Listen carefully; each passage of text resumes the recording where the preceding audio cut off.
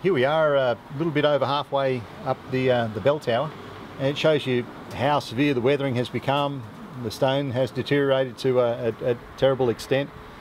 That's why we have to replace the stone. It's been subjected to 150 odd years of rain, hail and shine. Sandstone is held together with natural cement that holds the sand grains together. Unfortunately, that cement is water soluble. So after 150 years of rain washing down the walling and being absorbed by the stone, that cement is being redissolved, leaching out of the stone and leaving the sand grains exposed and loose again. This course here, the weathering course, it's all getting replaced. Every stone is getting replaced.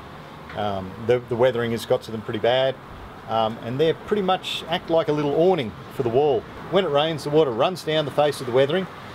It has normally a drip mould right on the sharp angle and another drip mould underneath it. 2 points of the water would shed clear of the building. So they're pretty much designed to protect the walling underneath them.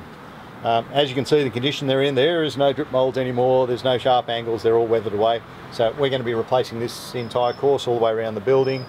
Also all the buttress weatherings need replacing. Yeah, a lot of stone has to be cut out and shaped and reinstalled again.